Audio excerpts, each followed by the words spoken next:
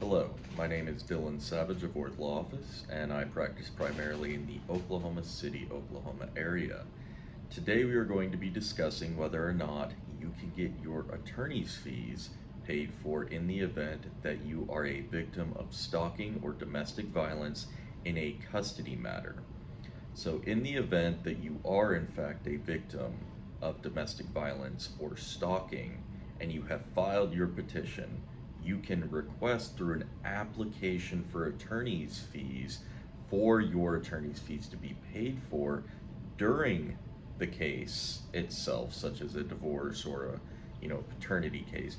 You can request that those interim attorney's fees be paid for, and you can request that at the end during the final order process. Once you get that final order, you can request your attorney's fees be paid for on whatever else you have left.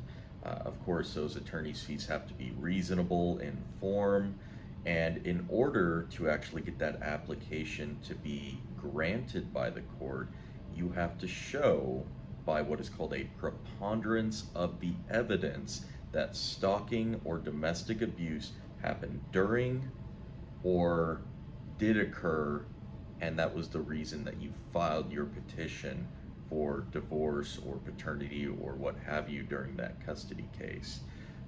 And so a preponderance of the evidence, quite simply, that's your burden of proof.